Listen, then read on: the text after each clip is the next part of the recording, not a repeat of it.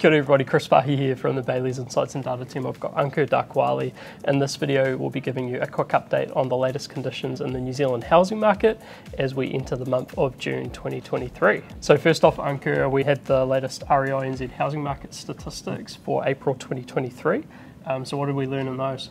Yeah, so we had about 4,262 homes sold in April 2023. This is about 15% lower than April 2022. So a reasonably quiet month, due to difficult weather and holidays impacting these. Switching focus onto prices, so the New Zealand median house price increased slightly over the month, going from 777,000 up to 780,000, and that was actually the third month in a row that we've seen rises in that median house price. But so Ankur, 780,000, what can we actually buy around New Zealand for that price? Yeah, so up in Auckland, you could have bought 59B Redwood Drive in Massey. So this is 4-bedroom, 2 bathrooms, near new terraced home, and this was sold by Jev and Matt from Bayleys in Northwest. Down in Hastings, you could have bought 20F Tamoana Road in Mahora. This is a modern 3-bedroom, 2-bathroom home sitting on 610 square meters, and this was sold by Caleb Robinson from Bayleys in Havelock North. And down in the South Island, you could have bought 6 Awatere Street in Pegasus, just north of Christchurch.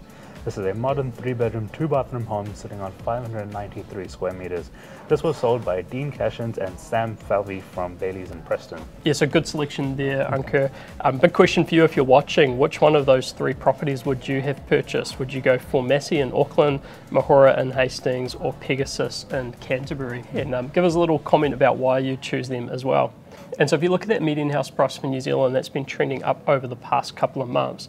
But Ankur, if we look at the regions, we actually get slightly different results. So what do the house price indices tell us at the moment?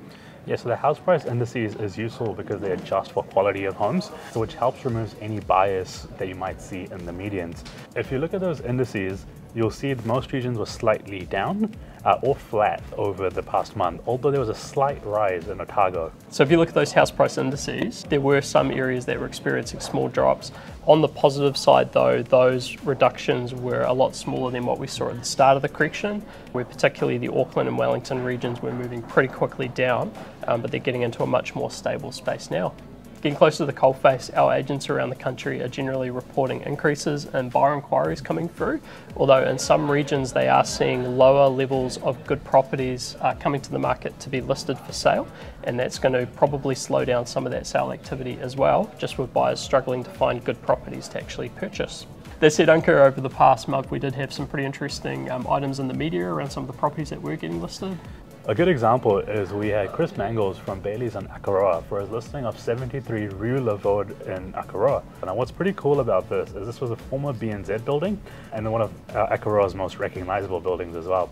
Commercial is on the ground floor and it's got separate accommodation upstairs. And Chris, we had some media coverage in Northland as well? Yeah, so we had a pretty interesting example up in Northland with an Auckland-based couple going on, I guess, a mini shopping spree and purchasing 2 waterfront properties up in Northland for a total of 7.55 million. This was also pretty exciting because it was a good team effort across Bayleys. So we had Jude Copland from Bayleys Whangarei, we had Mike Barrett from Bayleys Bream Bay, and we had Gary and Vicky Wallace from Bayleys Remuera all working together to help that couple achieve their goals. So yeah, pretty exciting little outcome there. Now it's fair to say if you take the big picture on the market, conditions have been reasonably soft over the past 18 months. 2 of the big factors that we've seen, particularly in the media, have been the downward trend on prices and also the uncertainty around where interest rates might go to. Now, if you look at those price indices from the start of the video, there's still that downward trend in prices, but it's fair to say that it's slowed down quite a bit, and the recent movements, particularly in places like Auckland and Wellington, have actually been pretty minor, and so we're getting some sense that prices are stabilising, and we're also seeing more buyer inquiry coming through. Interest rates, though, have been a little bit of a talking point. So, Ankur, what are we seeing in that space? So last year there were concerns of interest rates raging out of control, but what you can see in the last 6 months is that your short-term interest rates, like your 1-year mortgage rates, have been rising with the OCR. But if you look at the longer-term interest rates, like your 5-year residential mortgage rates, have actually been trending downwards. Now we take that as a good indicator that interest rates are getting more in control. That said, the latest budget and the latest migration statistics might put a bit more pressure on the interest rates. Yeah, and so economists are viewing the latest budget that was announced by the government as probably being inflationary because of it was putting a bit more spend into the market. One of the other big sleeper trends that's been flowing through the economy has also been the change in migration patterns. And so during COVID, we saw a net loss of people out in New Zealand, but over this year, we've actually seen net gains with total net gains of around 64,000 people arriving into New Zealand, which is pretty exciting. Now, Ankur, where are those people mainly coming from?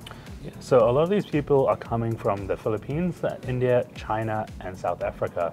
Now, commentators have been downplaying this trend so far because residents from these countries are unlikely to buy a house immediately due to the foreign buyer bans. This is likely to put more pressure on the rental market. And so that's pretty interesting in terms of some of the building blocks for, I guess, what might be the next cycle. So we've got this return to migration coming through, pressure in the rental market. Sort of working theory is that that's going to put more pressure on first home buyers to buy, to get out of the rental market. And we've also got the stabilising of interest rates, which should help take away some of that headwind as well. So look, with that said, we'll wrap it up here. So thanks very much, Ankur. Thanks, Chris. And we'll see you next time. See ya.